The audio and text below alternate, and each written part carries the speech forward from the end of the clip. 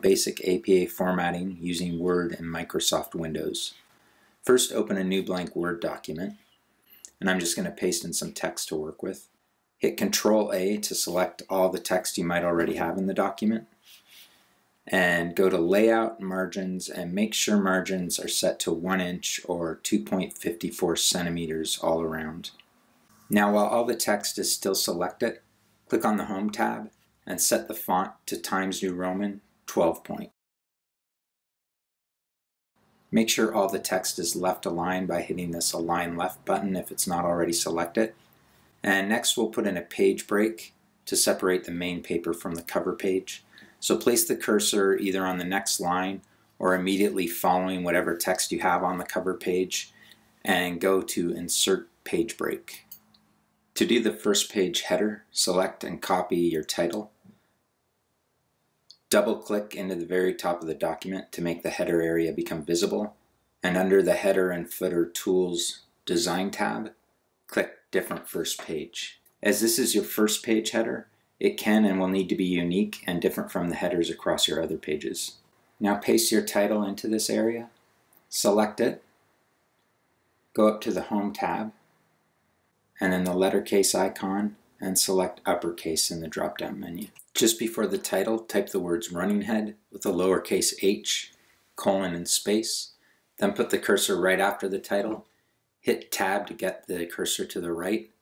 Insert, page number, current position, hit the top box, and if the number gets pushed down, just put the cursor ahead of it and hit the backspace key once.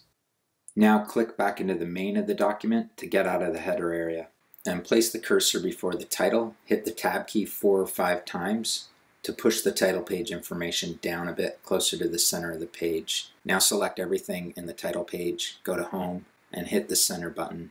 And you can see here the title looks just fine. It's in title case, meaning you capitalize the first letter of each word, and below the title you just put your name. And on the next line you have the course name and the course code, and between the course name and course code you need to insert an end dash. So put the cursor into the space, go up to Insert, and then Symbol, More Symbols, Special Characters, hit end dash on the second line, and then Insert, Close. Now we'll select the letters in the course code, and we'll go up to the Home tab, to the lettercase icon, and select Uppercase. And then we'll remove the space between the letters and the numbers in the course code. The teacher's name looks good. It's prefaced by the word professor, which is what you want. And now we'll go down to the date placed at the bottom line of your cover page. You want a comma between the day of the week and the month, and another comma between the day of the month and the year. And now let's select the title again. Copy it by hitting Control-C, Control-V to paste it into the top portion of your paper proper, and make sure there's no extra line spaces and that the title's centered. Now click into the header section of the page and paste in the title, left align it, select it, go up to the case icon, choose Uppercase again, tab the cursor over to the right, Insert, page number, current position, backspace if the page number got pushed down. And notice that you don't have the words Running Head here. This is the difference between the first page header and the other headers. Now click back into the main document, Control-A to select all, then go up to the Home tab, the line spacing icon, line spacing options. Make sure before and after are set to 0, and the line spacing set to double, then hit OK. Tab the first paragraph in 1 tab space. Do the same with the second and all remaining paragraphs. Remove any extra spacing so that every line is equally double spaced, including between all paragraphs. Grab this first heading, give it title case, which means the first letter of each word is capitalized, and center and bold it.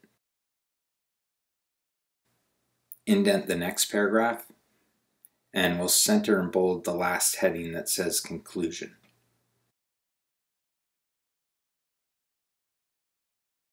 Then we'll indent the last paragraph so that we have all paragraphs pushed in one tab space and all headings centered and bolded. So now we just need to add the reference page. So after the last word of the paper before the references are to begin, let's insert a page break.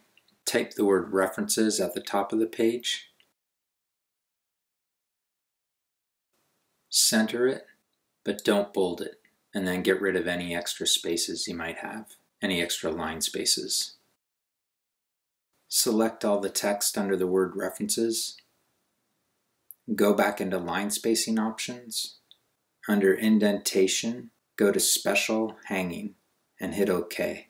Now here's what the format for each entry should look like. While everything's still selected, go to the AZ icon and select Sort by Paragraphs Text Ascending, hit OK, and now your reference list is in alphabetical order.